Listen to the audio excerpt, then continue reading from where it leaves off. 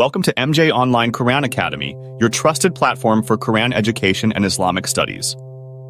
In this video, we'll explore the sanctity of life in the Qur'an and how embracing compassion and humanity can lead to a more inclusive and harmonious society.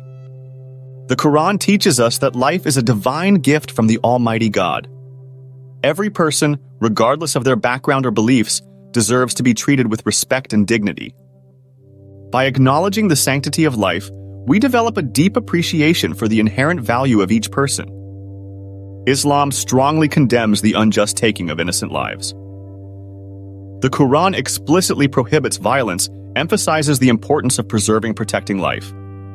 Valuing respecting the sanctity of life leads us to advocate for justice equity, creating an inclusive society for all.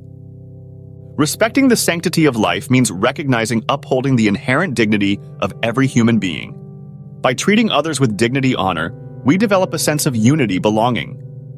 Join now for MJ Online Qur'an Academy today. Gain a deeper understanding of the Qur'an's teachings on compassion, justice, the sanctity of life. Visit our website at http://www.mijonnlinequranacademy.com to embark on a transformative journey that embraces humanity, promotes a more inclusive society.